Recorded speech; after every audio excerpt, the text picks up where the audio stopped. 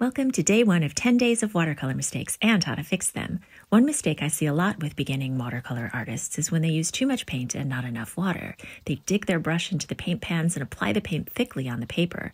This will not only waste a lot of paint and ultimately cost a lot of money, but it will result in a dull, lifeless finish.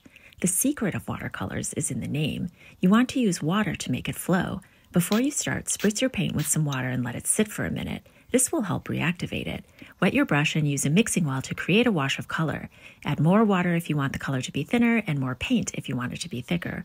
When you like the consistency, apply it to the paper with long strokes, being careful not to go over it too many times. If you like applying a lot of paint, try gouache, which is more opaque and lends itself to a thicker surface. You can see how the example with less water has dried to a lifeless finish, while the one with water is rich and vibrant. And that's today's tip. See you tomorrow.